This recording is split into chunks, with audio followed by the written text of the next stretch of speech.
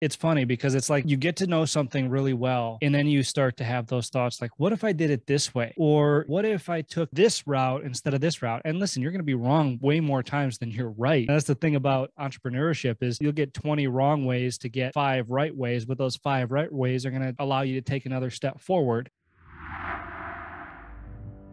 Once you shifted from tradesperson, that entrepreneurial switch turned on. How long was it before that happened when you were starting to see things differently and that business side of your head started kind of ticking a little bit? It took a while because when I first entered into this industry, I was a blank canvas. I didn't know anything. And so I had to literally learn everything there was to know about what was right in front of me. And what was right in front of me was, hey, is this piece of equipment fixed or not fixed? So that's really where it started. I didn't worry so much about the customer aspect, the billing aspect, anything else. My main objective every single day was to fix whatever I was put in front of. And it wasn't until I got comfortable with that I started to branch out and sort of innovate, if you will, in my own head. I started playing around with different ideas. I'd say probably, if I had to put a number on it, 5 years in the field, maybe 6 years in the field before I just started to get curious. I started to listen to that entrepreneurial spirit that I had inside of me. It's funny because it's like you get to know something really well, and then you start to have those thoughts like, what if I did it this way? Or what if I took this route instead of this route? And listen, you're going to be wrong way more times than you're right. And that's the thing about entrepreneurship is you'll get 20 wrong ways to get 5 right ways, but those 5 right ways are going to allow you to take another step forward. So it was about 5 years. And then I'd say there was a period between 5 years and 7 years that I really started just kind of toying around with things like, hey, does this work? Does it not work? What happens if I do this? Is this a good thing? Is this a bad thing? And then after about 7 years or so, that's when I was like, all right, I get it. I understand it. I can be successful with this. Let's put the pedal to the metal and really see what this baby can do. During that time, was your dad also kind of parallel with you in terms of entrepreneurship? Because it seems like he had been running things for a while, a specific way, and it was working. I mean, 200,000 in revenue is nothing to look down at. That's a big accomplishment, especially by yourself. That's hard work. Hats off to him. But was he watching you like make these little tweaks and being like, what are you doing? Or was he encouraging? How did it change the dynamic between you guys when that started clicking? I think I got my entrepreneurial spirit from him, if I'm being honest. He's a hell of an entrepreneur. So I think that it was exciting for him. And when he moved out to Arizona and he started this business, it was already late in life. I mean, I think he was 41 years old when he started this business. So I think when I came into the business at 22 years old, something like that. So I think that once I came in, once I started getting my arms around things, it was exciting for him because he knew that I had the time that he didn't necessarily have. He was trying to feed his family, and that's great. And I'm trying to feed 1,000 families. That's my objective, which is fine. Obviously, I got to feed my own too. But I think it was exciting for him when I started to really understand what it was we were doing enough to help us take that next step. And he's a humble guy. He can admit, hey, I can't get us here, but my son can. And I love that about him because that's one of the values that he bestowed upon me, because I've even been humbled in the growth myself and said, well, listen, I've got us to X. We got to bring somebody else that knows this aspect of the business way better than I do if we want to get the next step. I know enough about marketing to be dangerous, but that's not my background. I know enough about finances to be dangerous, but that's not my background. Let's get a director of marketing. Let's get a CFO. Let's get people around us that know how to do this stuff better than us. And that's exciting. So every time we take a step, whether it was me doing it, whether it was him doing it, or whether it was other people that we brought in doing it, it's always been an exciting transition. Here at Upstryve, we deal with a lot of small business owners, but on occasion, we also are able to work with business owners who are looking to scale, looking to grow. As someone who's done that successfully, where would you say most of your attention should be when you're at that point in your business, when you're like, okay, I've kind of maxed this out, I want to take it up a notch? Where's that first place that you would hone in on? Is it systems? Is it hiring, sales? Where would you focus when you're ready to kind of start scaling a business, specifically a service-based business? Because there's a lot of moving parts. It's not an e-commerce store. You're not just